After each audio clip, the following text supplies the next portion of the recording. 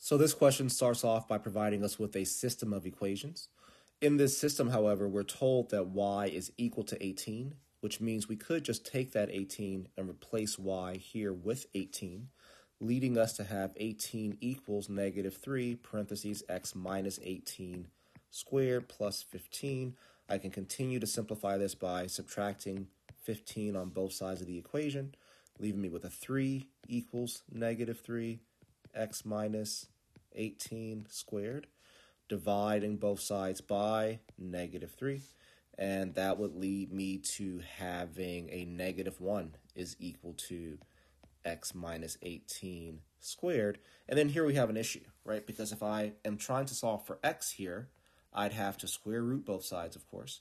And the square root of negative 1 is I, right? It's imaginary. We cannot take the square root of a negative number. So let's see what this question is asking for.